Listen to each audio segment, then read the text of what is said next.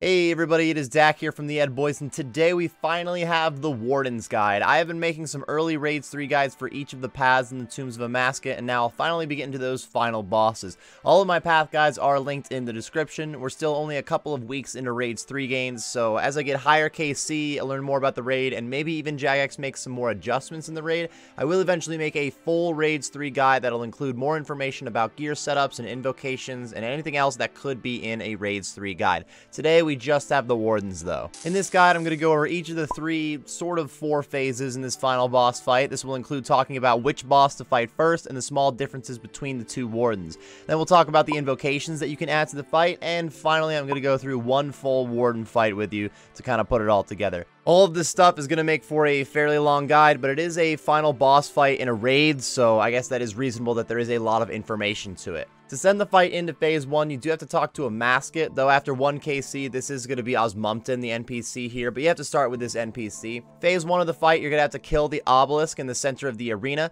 You will notice that there are inactive wardens on the east and the west side of the arena. During this phase, the obelisk is going to be emitting energy orbs towards both of those wardens. Each of the wardens have 2 different attacks that it can throw out during this phase, and if you don't stand in front of some of those orbs to slow down the charge, then the disco lights are going to happen at the exact same time, and you are going to take a lot of damage. So at the very beginning of this phase, it's important to tank one of the 2 sides until those first disco lights drop down.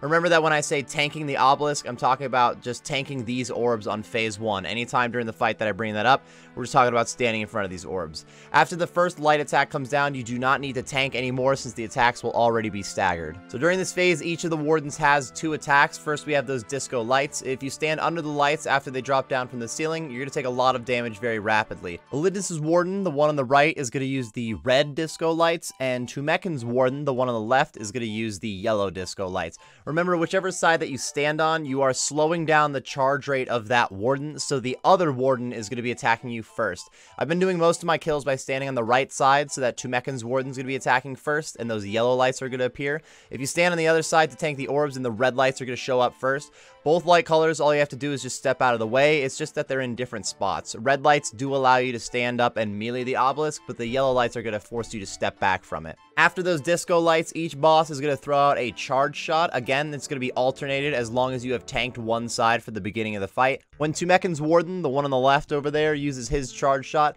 it's going to say in your chat, a large ball of energy is shot your way in an orange color. Orange means that you stand together, DD. If the team all stands on one spot, then you won't take as much damage from this hit. In a solo, you just have to tank it though. When you see the purple phrase in the chat, that means that the other warden is shooting the energy ball, which means the team has to spread out. If you're standing on tiles that are adjacent to each other, or if you're on top of each other, then you will take extra damage from this attack. Again, in a solo though, you just have to tank this one. Remember, the orange energy attack, you stand together. The purple energy attack, you stay away from each other. So when you tank one side of the obelisk orbs, you're not only deciding like what order the lights are being used and those energy orbs are being used during this phase, you're also going to be deciding which warden you fight in part 2 of this fight and which warden you'll be killing in part 3 of this fight. There are a couple of differences that we will be going over. Whichever side that you stand on to tank, the other warden is going to stand up for Phase 2 of the fight, and the warden on your tank side is going to be the one that you kill in Phase 3. In general, Elidnus' warden, the one on the right, it tends to be the easier one to fight for either phase of the fight.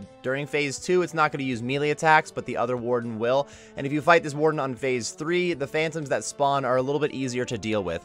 We will get into more details about that soon. I tend to tank the right side of the obelisk so that we can fight Tumeken's warden first and Elidnus' warden second. So they just fixed it so we can actually use Monster Examine on the obelisk, and it looks like it is weak to mage and then range, and then each of the melee styles is even, and it's all fairly close to be fair. They also did buff the Shadow of Tumeken within the raid, so the Shadow probably destroys this altar, but being weak to range, it makes the blowpipe a pretty solid option here too. Eventually, once you scale up the raid enough, a bow or a crossbow is likely going to outdo the blowpipe since it'll have too much defense, but hitting it with the Dragon Warhammer or a BGS spec is going to help out with that too. The melee styles are only a little bit worse than range, so a Grazi Rapier or the Osmumten's Fang really can get you through this pretty quickly. Once the obelisk is destroyed, whichever side that you tanked the orbs from, that warden is going to be destroyed too, and the other warden is going to stand up. In Phase 2 of this fight, you're going to be killing your first warden. There's 3 things to break down for Phase 2: how to attack the warden, how the warden attacks you, and how the obelisk in the center center of the room is going to be attacking you. First, let's go over how to kill the Warden. The Warden will stand up and be using 2 overhead prayers. If you're fighting Tombs Warden on the left side, it starts off by using protect from melee and magic, so you have to range the Warden. If you fight Elidness' Warden on the other side, you're going to have to use magic first because it'll be protecting from the other 2. Each time that you knock the Warden down, when it stands back up, it's going to switch its overheads and it'll make you alternate between range and magic. When you attack the Warden, you will be attacking the Warden's shield. It's going to give you this yellow health bar, and you're actually filling this up rather than hitting it down to 0. When you get to use range, then you're going to fill this bar up pretty quickly, but when he forces you into magic, it is going to be a little bit slower, unless maybe you're rocking that new Tumekin's Shadow. When you get the bar full, the Warden's going to drop down to the ground, and a core will spawn out in front of it. The core is always going to pop up where the Warden is facing when it goes down, so be aware of that. Any attacks that you do on the core are going to deal 5 times the amount of damage to the Warden's actual health bar, and any melee attacks that you use on the core are guaranteed to do a max hit. So you want to quickly switch over to some melee gear and attack the core as many times as you can before the Warden gets back up. Each time that the Warden falls, you are going to have more time to fight the core than you did last time. The very first fall, you can get 6 attacks in with a 4-tick weapon, as long as you are tick perfect on attacking the core right away. This is an opportune time to drink a liquid adrenaline potion, which is going to make your special attacks use half as much special attack energy, and then go ahead and dump Dragon Dagger or Dragon Claw specs. The Dragon Dagger uses less special attack energy than the claws, so you can get a lot more of them, making it a little bit better, but I haven't been bringing it lately since I only use it right here at the core, and the claws are still a good option. My goal on these 6 hits depends on how many specs I used at the obelisk already. If I'm currently at a full spec bar, then I drink that adrenaline potion, dump 4 claw specs. If I attacked right away, I know that I get 2 more attacks after that, so I put on the Grazi Rapier for 1 hit, and then a regular BGS hit on the core after that. If I know that I only have 1 hit after I use those 4 claw specs, then I just use the BGS smack right away. I am not using a BGS spec on the core, I'm just smacking it with a regular hit. I've already used my spec energy at this point, and there's no point in specking the core anyway. The only reason I'm switching to the BGS is that's the most damage I can get out of any of my melee weapons. So when you're down to that last hit, the speed of the weapon doesn't really matter. You just want to get one final big hit in there. When the Warden stands back up, you're going to have to switch your gear again. You'll only ever have to melee the core. You're never going to have to use melee against this Warden. And remember that you're also going to alternate between magic and range each time that it gets up. So if you just knocked it down with range, you're now going to be using magic. But if you had just knocked it down with magic, you're now going to be using range. The second time that the Warden drops, you're going to have enough time to use 8 attacks with a 4-tick weapon, as long as you attack the core as soon as possible.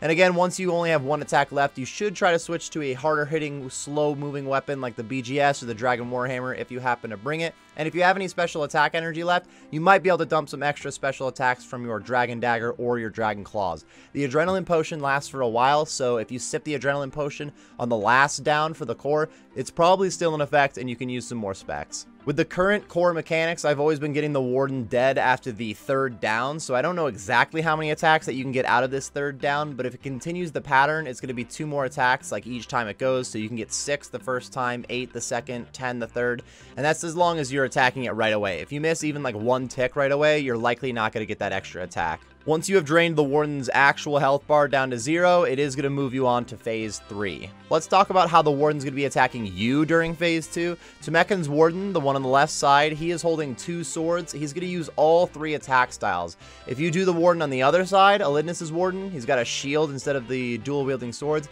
That Warden only uses magic and range. It makes it a little bit easier to deal with during this phase. If you're struggling against Tumekin's Warden during Phase 2, maybe try tanking the other side of the obelisk and fighting Elidness' Warden in Phase 2, see if that helps. They both have the same attack animations for the attacks that they do share. The magic attack will be a red skull flying at you. Also, the Warden will lift up its right arm when it uses the attack, so you can see which attack is coming out before you actually see that red skull. For the range attack, the Warden is going to stomp its left foot, and it's going to throw a skull at you. It's a little bit more of a tan-colored skull. You are better off recognizing when he lifts his arm or when he stomps his foot rather than waiting until you see the projectile, but you do have time to switch your prayers as the projectile is coming at you. Tumekin's Warden can also use a melee attack where he will swipe his left arm. You really don't have as much time to react to this attack as you do the others, so I suggest you just stay on Protect from melee and then swap to the other 2 attacks when you see them, swapping back to Protect from melee before he uses another attack. This is similar to like tanking the Nightmare. If you've ever done the Nightmare boss in a group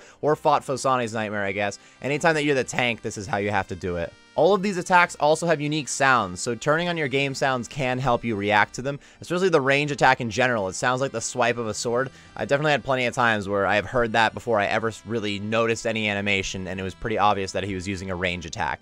Sometimes when the Warden lifts up its right arm to use a magic attack, it's going to turn off your prayer and then throw a different projectile at you. If it throws a red skimmy, you need to protect from melee. If it shoots a white arrow, you need to protect from range. And if it shoots a big dark purple ball at you, you need to protect from magic. This attack where it turns off your prayer is one of the toughest in the fight to deal with, but you do have enough time to react just like the other attacks. Just don't forget, sometimes it's going to turn your overheads off. It does tell you in your chat when it throws the attack that turns off your prayers, but it's really not that easy to notice it in your chat like during the heat of the fight. One last attack that the Warden has, the Stone of Healing. It does not actually heal you. That's just what we call it. It's just our joke. But the Warden does toss like a little shadow ball at where you're standing. If you don't walk away quickly, then you're going to get stuck in place and you won't be able to attack. You do have to move pretty fast to get out of the way of this one. I do get hit by it fairly often, but it's not super punishing when you get hit by it. You can also heal up while you're in the stone, so you might as well just sip a brew quick while you're stuck there. Fighting the Warden on its own is a little bit of a pain. It's mostly just switching your prayers constantly, like fighting the Nightmare or Jad, but the main reason that this phase is difficult is because the Obelisk is also going to be attacking you. The Obelisk has 3 attacks to deal with. First, you have the Lightning Skulls. The Obelisk is going to toss out some skulls that look just like the magic attack from the Warden, but they're going to hit the ground and send out a square of lightning that eventually gets to a size of 7 by 7. It's 3 squares in each direction around it, which is kind of a lot of space. You can see where the Lightning Skulls are going to land because of the shadow on the ground that they leave beforehand. You do have enough time to get out of the way of them. Like if you're just paying attention to the shadows, you can always just run the full distance out of the way, but you can also stand right next to where the skull is going to land and the lightning won't hit you. This has to be in like a little plus sign around the skull. This won't work diagonally. Next, we have the fan attack. The floor is going to light up a pattern like a windmill, and those squares are going to do damage to you if you're standing on them a few ticks later. It's going to move in that windmill motion around the obelisk too, so you just have to keep your feet moving.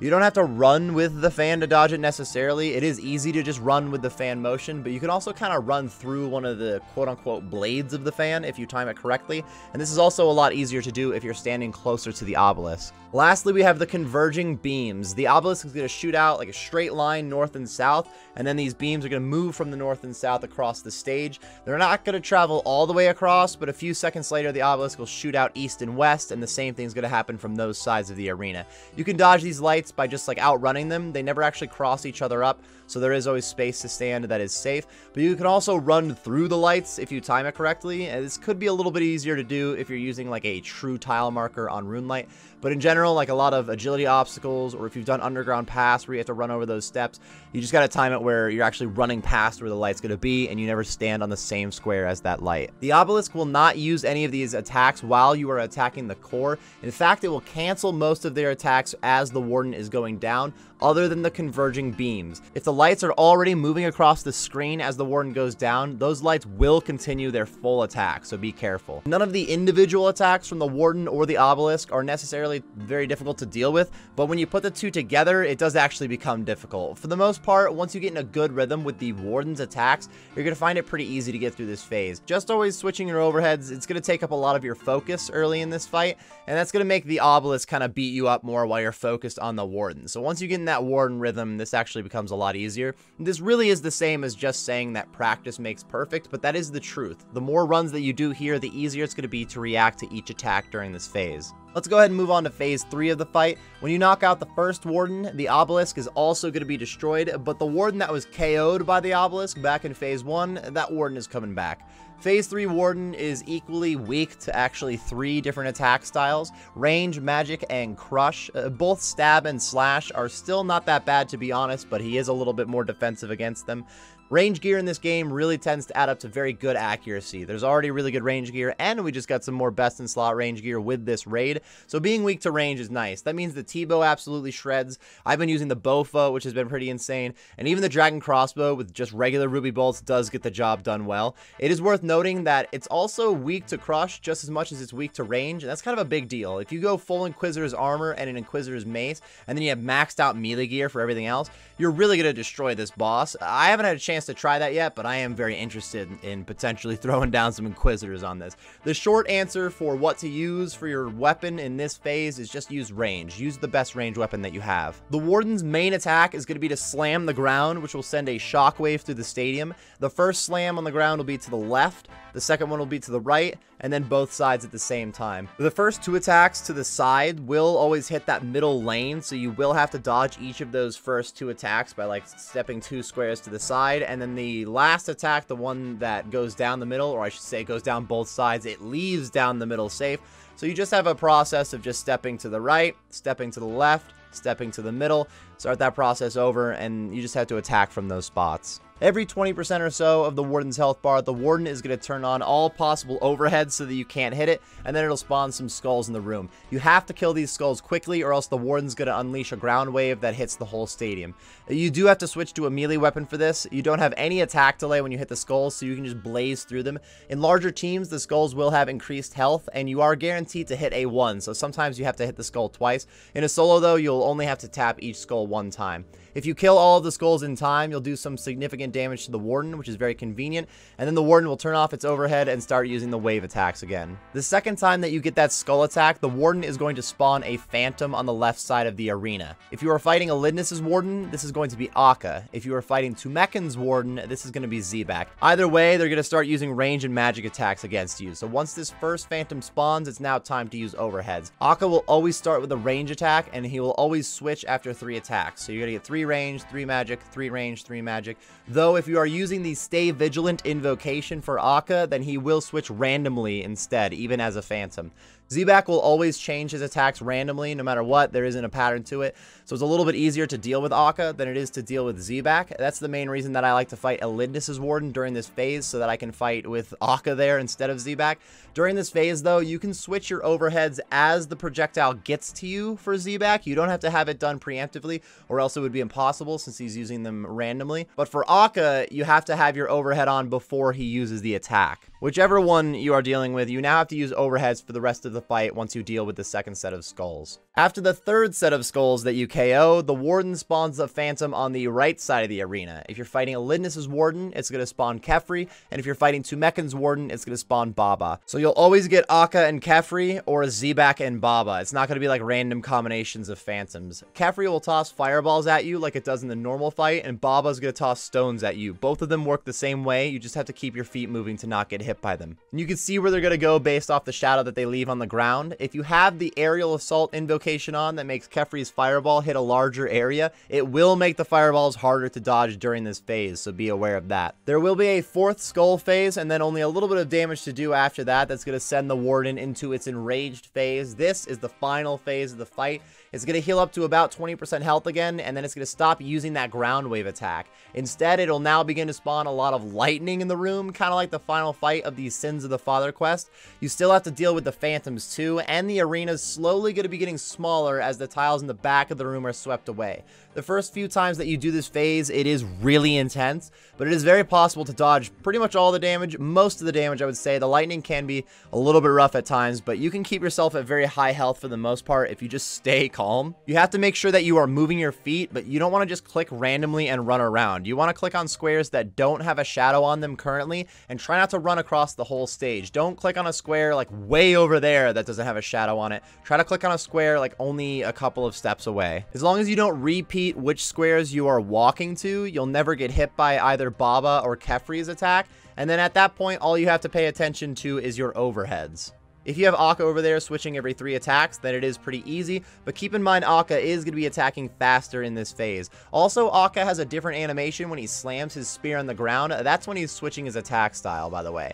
Zebak is not as obvious when he switches his attack style, but you also get to switch that prayer after he used the attack, so you have a little bit of time to watch it get to you. As with phase 2, the more that you do phase 3 Wardens, the easier it's going to get. As long as you have some Ambrosia sips with you, getting through Enraged phase can kind of be a joke, and as you master the phase a little bit, you won't even need those Ambrosias to get through it at all. You just got to stay calm and avoid the lightning for the most part. Like, don't click on the shadows. Click on tiles that don't have a shadow. There is a lot of information for this fight. It is the final kill of a raid, and it does involve 2 different bosses, so there's a lot to talk about. If you still have any questions about the Wardens, let me know in the comments section below. Now that you know the default Wardens fight, let's go ahead and talk about the invocations that you can add to the fight. Ancient Haste will make the Wardens charge faster in the first phase of the fight. You can see under the Wardens, they have a little meter for where they're charging up, and that's going to go a little bit faster with the Ancient Haste. All this means is that you'll be attacked more during phase 1. It's not that big of a deal, especially if you have some silk dressing to heal up during phase 1. Acceleration will make the obelisk charge faster in the second phase rather than the first phase. This means that it's going to use its phase 2 attacks more often. This invocation will also make the Warden attack faster during phase 2.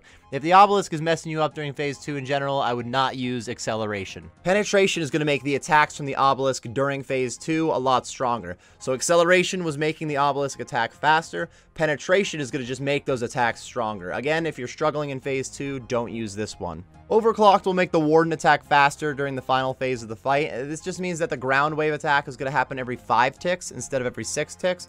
This is actually quite convenient if you're using a 5-tick weapon against the Warden, like a twisted bow, a crossbow on rapid, or maybe even the scythe. I wonder how full Inquisitors with the scythe on crush is going to do on the Warden. Overclocked 2 will speed up the Warden's attacks in the final phase by another tick, making it a 4-tick ground shock. Again, this is actually quite convenient if you're using a weapon of the same speed, like a Bofa, a Grazi Rapier, or the Inquisitor's Mace. And finally, we have Insanity. Insanity does a lot. This is going to make the ground wave attack happen every 3 ticks. You're going to have less time to kill the skulls when they spawn. When you're done killing the skulls, the ground attack is going to continue from where it left off, rather than just always restarting to that left side first. And also, the lightning in the final phase will be faster, and the tiles from the back of the room are going to fly away quicker. Insanity is a bit insane. Alright, let's go ahead and run a full example fight to put this all together. Alright, time to fight the Wardens. Let's go ahead and check out what I have for supplies at the moment, and I'm going to organize my inventory a little bit. I'm going to put the BGS on. I guess I'll keep the claws nearby and take some stuff out of here. I would like to have my ambrosia, my liquid adrenaline on me already. I'm going to grab these smelling salts because they just ran out at the end of last fight. And I want these 2 things to be up front, the silk dressing and then the scarab, the blessed scarab. I'm going to put the salt, a couple potions down, and then just alternate these potions. And they'll pull out, oh, come on, man. There we go. They'll pull out every other brew or a tier. So I'm going to start the fight by sipping this this liquid adrenaline, and putting down 2 specs on this obelisk, and then just blow piping it, and then I'll be able to still dump some dragon claws on the core. I almost messed up. I want to start off by tanking this side and getting Elidnus' Warden to stand up first. I usually like to do it the other way around, but I just put out a video of doing a full raid run where I started by tanking this side.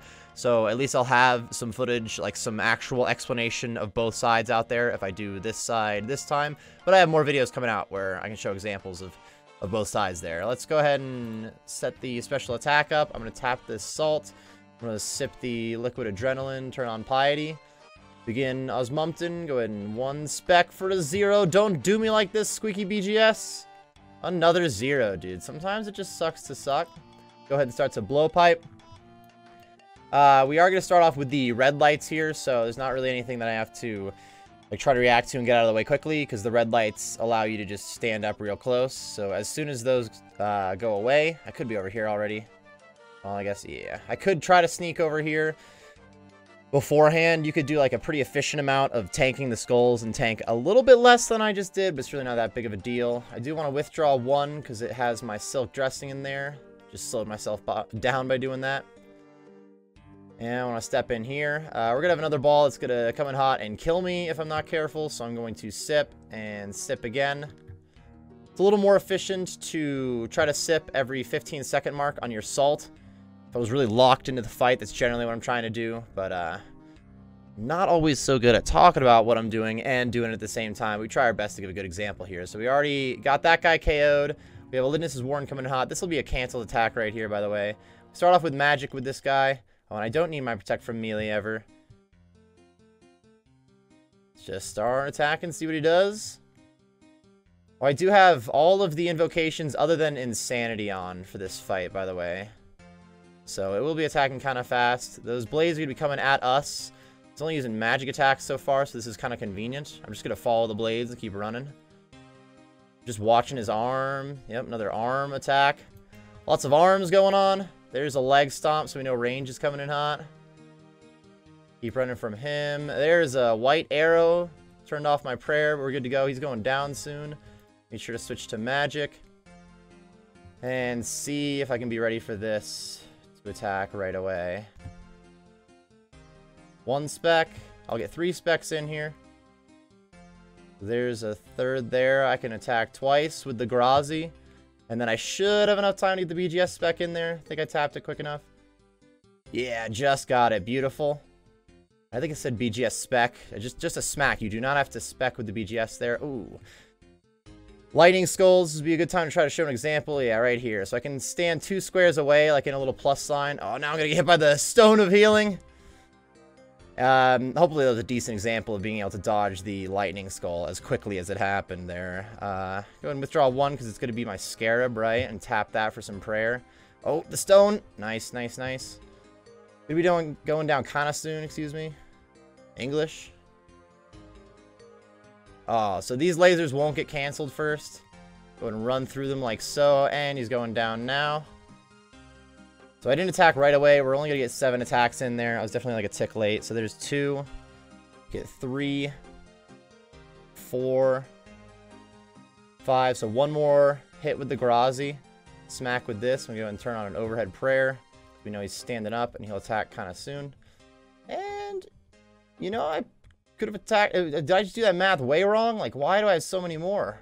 Are we on the 3rd down, fellas? I must have just counted wrong, man. It's like 4 in the morning while I'm doing this, but my bad on that one. Let's go ahead and mage him. I'm like lost at how long it was down. Whoop. There are little things like that that I'll tend to know more after I get better KC here, which is part of the reason that I make a full guide in the future. And we're just making some early guides now to give you guys an idea of how to fight the boss. I wonder if there's a difference in how long the wardens are down, like the 2 different wardens, because I'm very used to always fighting 2 Mechans warden in this phase. Wonder if Elidnus' warden was down for a little bit longer. It seems off, but I do not know. I do not know. Alright, send him down soon. Stepped out of the way of that stone attack. Get out of here. There's 1 more range attack coming in hot. Good to go. Actually, lightning skulls are coming in hot. Stand here to be safe. He's going down now. And I left him at 1245 health, so I don't think I was getting another, like, 5 attacks in, 4 attacks. I wasn't going to get him down the second time there, but that was strange how long he was down. I'm going to go ahead and start just chugging some brew life right after this hit. I have 55 special attack energy, make it 65, I guess, and an ambrosia, or an adrenaline hit, I should say. So I'm going to put on my BGS, step over here, and use 2 BGS specs on this guy. So it is going to be going at a 4-tick pace, which might seem a little bit quick if you're not used to it, but what is convenient about this is that I'm using a 4-tick weapon. This just means that I get to attack once each time, which requires pretty much 0 timing. Just wait to see the XP drop. Not necessarily a clean way to do it, because if you hit a 0, you don't see an XP drop, but, you know, wait till you attack and then run. That 51 was beautiful. I could step back a little bit, too. Oh, here we go. I was going to say, because of the orbs spawning, the skulls spawning, it's nice to be back here when that happens. We're not doing Insanity, so we always know that he's going to start off pounding this side over here, and we got to start off to the right. After the next set of skulls, we're going to have Zebak. I'm very used to having Akka instead, but it's not too hard to react to Zebak stuff. After I step over this time, I'm going to attack, withdraw all, move on. Just get a little more supplies going in the inventory. Really should be good to go. Once you get a rhythm of this ground attack, you can take like no damage during this phase for quite some time. Oops, switch to a melee weapon. So if we were on Insanity, I'd be getting hit by these waves. But we got enough time. Oh, just barely switched to Protect from Magic. I forgot. Zebak's going to be making me react the whole time now, isn't he?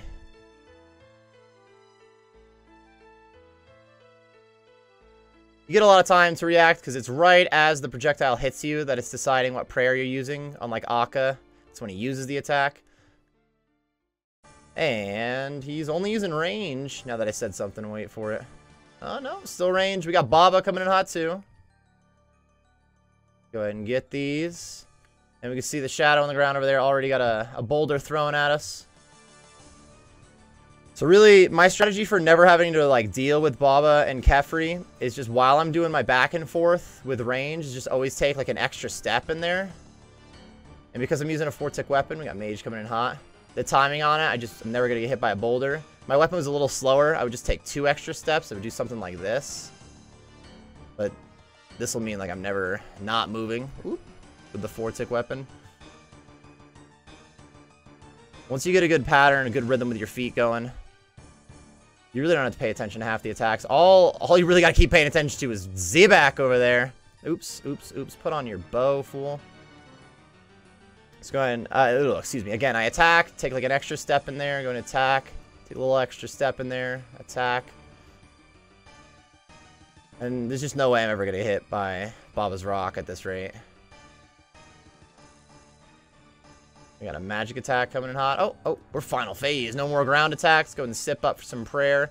So right now I'm just looking at tiles that don't have a shadow on them is the goal. Oops. Try to not miss any attacks. Make sure I'm attacking every 4 ticks and we're good to go. As long as I don't repeat tiles, I won't get hit by Baba. And as long as I'm paying attention to Z-back, you really don't take any damage. We're doing good so far. Come on. Just looking for tiles with no shadow on them. Ooh. Come on. Beautiful. I even take, like, kind of extra steps here. Oh, it happened. Look, look, look. Wait. Oh, no. It was just as he was dying, too. I should have stopped attacking so I could really show it off. Sometimes the lightning stops, and right at the end there, it looked like it was stopping. Wait a minute. Hopefully, it was a solid example, everybody, if you're looking for how to fight the Wardens there. I'm going to have even more videos that'll show me fighting the Wardens, because it's a complicated enough fight that even just running through it once there, trying to talk about what I'm doing, I'm sure there's things that I may have missed for the example, but hopefully that gave you a good rundown at like putting everything that I said in this video together into one actual fight. Let's go ahead and check out the loot. I'm not gonna like get rid of the spoiler in the episode. I mean, we'll see if there's a spoiler at all. No such thing as a purple light. It's alright, boys. Also, no pet feels bad, man. 450k coming in hot. Alright, everybody, that is it from my Warden's Guide. If you still have any questions about fighting the Wardens, let me know in the comments section below. Down the road, like I was saying before, when I get more KC, learn more about the raid, and when Jagex potentially makes any adjustments, I will be making a full Raids 3 guide that'll go in depth on everything that you need to know about the raid. If you're looking for more information about the raid right now, I have linked all of my path guides in the description, and I'll be making some video of me just doing full raids, which will also be linked in the description. Thank you very much for watching this guide, everybody. If you enjoyed the video or you just got some useful information out of it, be sure to like and subscribe for more content. I do stream on Twitch, which should be linked on the screen and in the description. I am also on Twitter and have a Discord, which are linked in the description. Thanks again for watching, everyone, and best of luck on your Raids 3 grinds.